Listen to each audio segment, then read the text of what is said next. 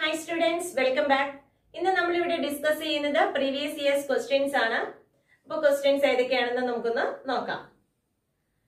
Two lenses of power 7 diopter and -3 diopter are combined. The focal length of the combination is. അല്ലേ, നമുക്ക് രണ്ട് lens തന്നിട്ടുണ്ട്. അതിന്റെ powers ആണ് തന്നിരിക്കുന്നത് 7 diopter and 3 diopter, -3 diopter. എന്ന് പറഞ്ഞു കഴിഞ്ഞാൽ ഒരെണ്ണം കോൺവെക്സ് ലെൻസ് ആണ്, അടുത്തത് -3 diopter എന്ന് പറയുന്ന കോൺകേവ് ലെൻസിനെ റെപ്രസെന്റ് ചെയ്യുന്നതാണ്. അപ്പൊ focal length of the combination ആണ് ചോദിച്ചിരിക്കുന്നത് ആണല്ലോ. അപ്പൊ നമുക്കറിയാം പവർ ആണ് തന്നിരിക്കുന്നത്. അപ്പൊ ടോട്ടൽ പവർ എന്ന് പറയുന്നത് എങ്ങനെയാണ്? Total power P is equal to P1 plus P2 ആണ് അല്ലെ. P1 എന്ന് പറയുന്ന 7 diopter ആണ്, P2 എന്ന് പറയുന്ന -3 diopter ആണ്. അപ്പൊ നമുക്ക് എത്ര കിട്ടും? 7 - 3 is equal to 4 diopter എന്ന് കിട്ടി. ഓക്കെ ആണല്ലോ. ഇനി നമുക്ക് ഫോക്കൽ ലെങ്ത് കണ്ടുപിടിക്കണം. ഫോക്കൽ ലെങ്ത്തും പവറും തമ്മിലുള്ള റിലേഷൻ എങ്ങനെയാ വരിക? Power P is equal to 1/f അല്ലെ. Power P is equal to 1/f ആണ്. അപ്പോ F is equal to നമുക്ക് എന്തായിട്ട് എഴുതാം? 1/p എന്ന് എഴുതാം അല്ലെ. അപ്പൊ focal length F is equal to എത്ര കിട്ടി? 1/p. അപ്പൊ 1/p എന്ന് പറയുമ്പോൾ 1 divided by p. p എന്ന് പറഞ്ഞു കഴിഞ്ഞാൽ 4 ആണ് വരിക. അപ്പൊ 4 1/4 is equal to എത്രയായിട്ട് എഴുതാം? 0.25 എന്നാണ് കിട്ടിയിരിക്കുന്നത്. ഓക്കെ, ഇനി ഇപ്പോ ഈ ഫോക്കൽ ലെങ്ത് എങ്ങനെയാണ്? This focal length is in metre. Power is the reciprocal of focal length expressed in metre എന്നായിരുന്നു. അപ്പൊ ഇവിടെ കിട്ടിയിരിക്കുന്ന ഈ ഫോക്കൽ ലെങ്ത് നമുക്ക് എത്രയാ വരിക? ഫോക്കൽ ലെങ്ത് എന്ന് പറയുന്ന ഈസ് ഇൻ മീറ്റർ. അപ്പൊ നമുക്ക് എന്തായിട്ട് എഴുതാം?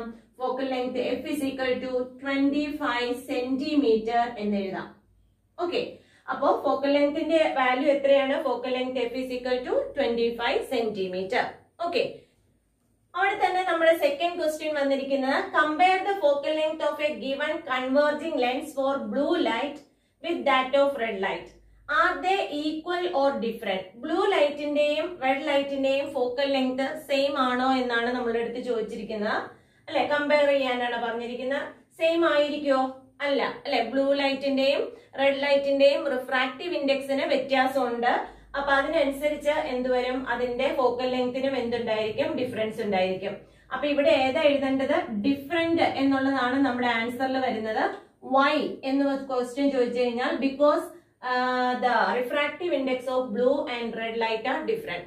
Okay, refractive index of blue ആണ് കൂടുതൽ. നമ്മൾ കഴിഞ്ഞ ക്ലാസ്സിലും എക്സ്പ്ലെയിൻ ചെയ്തതാണ്. വിബ്ജിയോർ എന്ന് പറയുന്ന കളേഴ്സിൽ വയലറ്റിനാണ് ഏറ്റവും കൂടുതൽ റിഫ്രാക്റ്റീവ് ഇൻഡെക്സ്. അപ്പൊ അത് കഴിഞ്ഞിട്ട് ഇങ്ങനെ എന്ത് ചെയ്യുക? കുറഞ്ഞ് റെഡിനാവുമ്പോ ഏറ്റവും കുറവ് റിഫ്രാക്റ്റീവ് ഇൻഡെക്സ് ആണ്. അപ്പൊ നമുക്ക് പറയാം ഇവിടുന്ന് blue is having higher refractive index than that of red. അപ്പൊ അതിന്റെ ഫോക്കൽ ലെങ്ത്തും എങ്ങനെ വരും? ഡിഫറെന്റ് ആയിട്ട് തന്നെ വരും. ഓക്കെ ആണല്ലോ. അപ്പൊ അങ്ങനെ തന്നെ ആൻസർ ചെയ്യാം. ഓക്കെ, അവിടെ തന്നെ തേർഡ് ക്വസ്റ്റ്യൻ ചോദിച്ചിരിക്കുന്ന is it possible for A given lens to act as A converging lens in one medium and diverging lens in another medium Y? Okay, ഒരു ഗിവൺ ലെൻസിന് ഒരു മീഡിയത്തില് കൺവേർജിംഗ് ആയിട്ടും അടുത്ത മീഡിയത്തില് ഡൈവേർജിംഗും ആകാൻ പറ്റുമോ എന്നുള്ളതാണ് നമ്മുടെ ക്വസ്റ്റ്യൻ. നമ്മൾ ഓൾറെഡി ഡിസ്കസ് ചെയ്തേക്കുന്നതാണ് അല്ലെ. ഇപ്പൊ ഈ ലെൻസ് എന്ത് ചെയ്യാണ്? ലെൻസ് ഇമേഴ്സ് ചെയ്യുന്ന മീഡിയത്തിന്റെ റിഫ്രാക്റ്റീവ് ഇൻഡെക്സ് നമ്മൾ ലെൻസ് വരച്ചു അല്ലെ. N1 N2. ഓക്കെ, ലെൻസിന്റെ റിഫ്രാക്റ്റീവ് ഇൻഡെക്സ് N2 ആണെന്നിരിക്കട്ടെ. അപ്പൊ N1 is less than N2 ആണെങ്കിൽ അതെന്തായിട്ട് ബിഹേവ് ചെയ്യും? കൺവേർജിംഗ് ആയിട്ട് ബിഹേവ് ചെയ്യും. N1 is less than N2 ആണെങ്കിൽ എന്ന് വെച്ച് കഴിഞ്ഞാൽ ഈ ലെൻസിന്റെ സറൗണ്ടിങ് മീഡിയത്തിന്റെ റിഫ്രാക്റ്റീവ് ഇൻഡെക്സ് ലെൻസിന്റെ റിഫ്രാക്റ്റീവ് ഇൻഡെക്സിനേക്കാൾ കുറവാണെങ്കിൽ അതെന്തായിരിക്കും? ഈ കോൺവെക്സ് ലെൻസ് തന്നെയായിട്ട് അല്ലെ കൺവേർജിംഗ് ആയിട്ട് ആക്ട് ചെയ്യും. ഇനി രണ്ടാമത്തെ കേസ് നമ്മൾ പറഞ്ഞിട്ടുണ്ട്. If N1 is greater than N2, N1 greater than N2 ആണെങ്കിൽ എന്തായിട്ട് വരും? അത് ഡൈവേർജിംഗ് ആയിട്ടും ആക്ട് ചെയ്യും. വളരെ ക്ലിയർ ആയിട്ട് എക്സ്പ്ലനേഷൻസ് നമ്മൾ കൊടുത്തിട്ടുള്ളതാണ്. ഓക്കെ, അപ്പൊ അതൊന്ന് മനസ്സിലാക്കിയിരിക്കാം.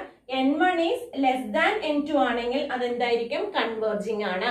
ഓക്കെ, ലെൻസ് പ്ലേസ് ചെയ്തിരിക്കുന്ന മീഡിയത്തിന്റെ റിഫ്രാക്റ്റീവ് ഇൻഡെക്സ് കുറവും ലെൻസിന്റെ റിഫ്രാക്റ്റീവ് ഇൻഡെക്സ് കൂടുതലുമാണെങ്കിൽ അത് എന്തായിരിക്കും? കൺവേർജിംഗ്. കോൺവെക്സ് ലെൻസ് കൺവേർജിംഗ് ആയിട്ട് ആക്ട് ചെയ്യും.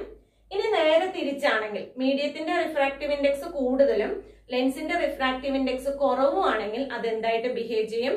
ഡൈവേർജിങ് ആയിട്ട് ബിഹേവ് ചെയ്യും. അപ്പൊ ഈസ് ഇറ്റ് പോസിബിൾ എന്ന് ചോദിച്ചു കഴിഞ്ഞാൽ എന്ത് വരും? യെസ്, ഇറ്റ് ഈസ് പോസിബിൾ അല്ലെ. മീഡിയത്തെ ബേസ് ചെയ്തിട്ട് അത് എന്ത് ചെയ്തുകൊണ്ടിരിക്കും? കൺവേർജിങ്ങോ ഡൈവേർജിങ്ങോ ആവാം. ഓക്കെ, അപ്പൊ ആ കേസ് നന്നായിട്ട് മനസ്സിലാക്കിയിട്ട് ചെയ്യാം. നമ്മൾ ചെയ്തിട്ടുള്ളതാണ് വീഡിയോയിൽ. നമ്മൾ അതിനെ ബേസ് ചെയ്തിട്ട് വളരെ കാര്യമായിട്ട് എക്സ്പ്ലനേഷൻസ് എല്ലാം പറഞ്ഞിട്ടുള്ളതാണ്. അപ്പൊ അതൊക്കെ നോക്കിയിട്ട് ഒന്ന് മനസ്സിലാക്കി പഠിക്കാം. Next question. The radius of curvature of each face of a convex lens made of glass of refractive index 1.5 is 30 cm. Find the focal length in air. Okay. അപ്പൊ നമുക്ക് തന്നിരിക്കുന്ന കോൺവെക്സ് ലെൻസ് ആണ്. കോൺവെക്സ് ലെൻസിന്റെ radius of curvature, രണ്ട് ഫേസിന്റെയും radius of curvature same ആണെന്ന് തന്നിട്ടുണ്ട്, 30 centimetre. Refractive index തന്നിട്ടുണ്ട് 1.5 ആണ്. അങ്ങനെയാണെങ്കിൽ അതിനെ നമുക്കൊരു ഡബിൾ കോൺവെക്സ് ലെൻസ് എന്നുള്ള രീതിയിൽ നമ്മൾ കൺസിഡർ ചെയ്യാം. അപ്പൊ 1/f is equal to നമുക്ക് എങ്ങനെ എഴുതാം? 1/f is equal to n-1 into 2/r എന്ന് എടുക്കാം അല്ലെ. That is equal to n. n എന്ന് പറഞ്ഞാൽ 1.5 ആണ്. അപ്പൊ 1.5 minus 1 into 2 divided by r. r is equal to 30. Okay. 1.5 minus 1 എന്ന് പറഞ്ഞാൽ 0.5 ആണ്. അപ്പൊ 0.5 into 2 divided by എന്ത് വരും? 30 എന്ന് കിട്ടി. That is equal to 1/30. 1/30 എന്നാണ് 1/f കിട്ടിയിരിക്കുന്നത്. അപ്പൊ f is equal to എത്ര തന്നെ വരും? f is equal to 30 centimetre എന്ന് കിട്ടും. ഓക്കെ, അപ്പൊ നമുക്ക് ഫോക്കൽ ലെങ്ത് എത്രയാ വന്നിരിക്കുന്നത്? Focal length f is equal to എത്ര വന്നു? 30 സെന്റിമീറ്റർ എന്നാണ് കിട്ടിയിരിക്കുന്നത്. വളരെ സിമ്പിൾ ആയിട്ട് ചെയ്യാവുന്ന ക്വസ്റ്റ്യൻ ആണ്. ഇനി സെക്കൻഡ് ക്വസ്റ്റ്യൻ ഏതാണെന്ന് നോക്കാം. If the refractive index of material of the prism is 1.5, find its critical angle. Refractive index of material തന്നിട്ടുണ്ട്. അപ്പൊ നമുക്ക് എങ്ങനെ എഴുതാം? n is equal to 1/sin c അല്ലെ. ആ ഇക്വേഷൻ യൂസ് ചെയ്യാം. അപ്പൊ sin c is equal to എന്ത് വരും? sin c is equal to 1/n എന്ന് എഴുതാം. That is equal to 1 divided by 1.5. Okay, അപ്പൊ sin c is equal to 1 divided by 1.5 ആണെങ്കിൽ c is equal to നമുക്ക് എങ്ങനെ എഴുതാം? sin inverse 1 divided by 1.5. Okay, ഇനി ആ sine inverse of 1 divide by 1.5 കാൽക്കുലേറ്ററിൽ ഒന്ന് സോൾവ് ചെയ്തെടുക്കാം. അപ്പൊ നമുക്ക് കിട്ടുന്ന വാല്യൂ എന്ന് പറയുന്നത് 41 അല്ലെ ഡിഗ്രി, അതുപോലെ തന്നെ 49 അത്രയും മിനിറ്റ് ആയിരിക്കും അല്ലെ. 41 ഡിഗ്രിക്ക് ഏകദേശം 42 ഡിഗ്രിയുടെ അടുത്തേക്ക് നമുക്ക് വരുന്ന രീതിയിൽ കിട്ടും. ഓക്കെ, അപ്പൊ ക്രിട്ടിക്കൽ ആംഗിൾ എന്താണെന്ന് ചോദിച്ചാൽ n is equal to 1/sin c, c അല്ലെ sin c is equal to 1/n. അപ്പൊ c is equal to sin inverse 1/n എന്നുള്ള കേസ് ഒന്ന് ഓർത്തിരിക്കാം. അതും ഡയറക്റ്റ് ആയിട്ട് ചെയ്യാവുന്നതാണ്. അപ്പൊ രണ്ട് ക്വസ്റ്റ്യനും വളരെ സിമ്പിൾ ആയിട്ട് നമുക്ക് ചെയ്തെടുക്കാൻ പറ്റുന്നതാണ്. Okay, next question. Draw the path of the ray through the prism which സഫേഴ്സ് minimum deviation അല്ലെ. ഒരു പ്രിസത്തിലൂടെ കടന്നു പോകുന്ന ഒരു റേക്ക് മിനിമം ഡീവിയേഷൻ കണ്ടീഷനിൽ വരുന്ന ആ പാത്ത് എങ്ങനെയാണ് എന്നുള്ള കേസാണ് ചോദിച്ചിട്ടുള്ളത്. അപ്പൊ നമുക്ക് പ്രിസം ഒന്ന് വരച്ചു നോക്കാം. പ്രിസത്തിന്റെ കേസിൽ അല്ലെ, പ്രിസത്തിന്റെ കേസിൽ എങ്ങനെയാണ് അതിന്റെ പാത്ത് വരിക എന്നുള്ളതാണ് നമ്മളോട് ചോദിച്ചിട്ടുള്ളത്. മിനിമം ഡീവിയേഷൻ കണ്ടീഷൻ എന്ന് പറഞ്ഞിട്ടുണ്ട്. ഇപ്പൊ റേ വന്ന് ഇൻസിഡന്റ് ചെയ്തു. PQ എന്ന് പറയുന്ന ഒരു റേ ആണ് വന്ന് ഇൻസിഡന്റ് ചെയ്യുന്നതെങ്കിൽ അതിന് ഇവിടെ വെച്ച് എന്ത് ചെയ്തു? റിഫ്രാക്ഷൻ നടക്കും. മിനിമം ഡീവിയേഷൻ കണ്ടീഷനിലാണെങ്കിൽ അതിന്റെ അല്ലെ PR എന്ന് പറയുന്ന പോർഷൻ എപ്പോഴും എങ്ങനെയായിരിക്കും? ഹൊറിസോണ്ടൽ ആയിട്ടാണ് വരിക. ഓക്കെ, QR എന്ന് പറയുന്ന ഈ പോർഷൻ എപ്പോഴും എങ്ങനെയായിരിക്കും? ഹൊറിസോണ്ടൽ ആയിട്ടാണ് വരിക. അപ്പൊ QR ഹൊറിസോണ്ടൽ ആണ്. ഇനി ഇതിന് എന്ത് ചെയ്യും? ഇവിടെ വെച്ച് വീണ്ടും എന്ത് ചെയ്യുന്നുണ്ട്? റിഫ്രാക്ഷൻ നടന്ന് പുറത്തേക്ക് ഇറങ്ങും. ഓക്കെ, അപ്പൊ നമ്മൾ പാത്ത് വരയ്ക്കുമ്പോൾ വളരെ ശ്രദ്ധിച്ചു വരയ്ക്കണം. മിനിമം ഡീവിയേഷൻ കണ്ടീഷൻ എന്ന് കണ്ടിട്ടുണ്ടെങ്കിൽ നമ്മൾ വരയ്ക്കുന്ന QR റീജിയൻ എപ്പോഴും എന്തായിരിക്കണം? ഹൊറിസോണ്ടൽ ആയിരിക്കണം. അത് തിയറി ബേസ്ഡ് ആയിട്ടും ചോദിച്ചിട്ടുണ്ട്. അതുപോലെ തന്നെ എന്തുവരെ ഇപ്പൊ ട്രൈ ഡയഗ്രാം വരയ്ക്കാനായിട്ടും നമ്മളോട് ചോദിച്ചിട്ടുണ്ട്. അപ്പൊ അത് വൃത്തിയായിട്ട് മനസ്സിലാക്കിയിരിക്കുക. ഇതൊക്കെ വളരെ സിമ്പിൾ ആയിട്ട് നമുക്ക് സ്കോർ ചെയ്യാവുന്ന പോയിന്റ്സ് ആണ്. Okay, next question. Draw the path of the convex lens when it is immersed in two different media. Mu1 is greater than mu2, mu1 is less than mu2.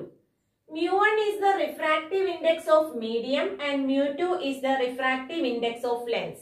Okay. അപ്പൊ നമ്മളോട് പറഞ്ഞിരിക്കുന്ന ഒരു convex lens തന്നിട്ടുണ്ട്. ആ convex ലെൻസിനെ രണ്ട് മീഡിയത്തിൽ നമ്മൾ എന്ത് ചെയ്യാണ്, ഇമേഴ്സ് ചെയ്യാണ്.